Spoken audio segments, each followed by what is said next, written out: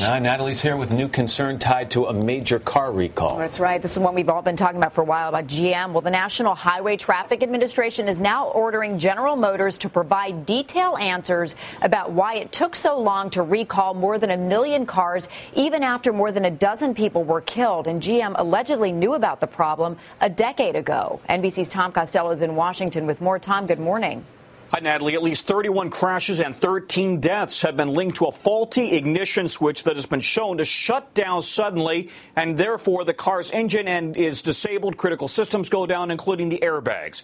Last month, GM announced a long list of recalls, including certain model years of the Chevrolet Cobalts, the Saturn Ions, Chevrolet HHRs, and Pontiac Solstices, Saturn Sky, and Pontiac G5 models. But now government investigators want to know what took so long.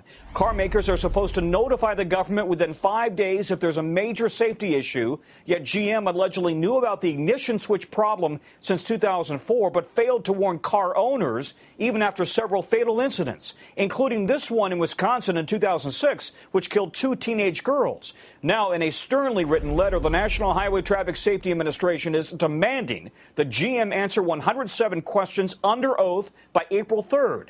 It must also provide internal memos, photos, and drawings, and it's possible that it faces a $35 million fine.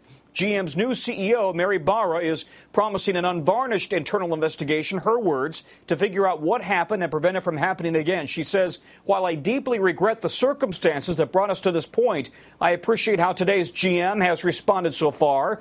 We have much more work ahead of us, and I'm confident we will do the right thing for our customers. Meanwhile, several families have filed lawsuits against GM and some of its dealers. Natalie? All right, Tom Costello following the story there in Washington for us. Thank you.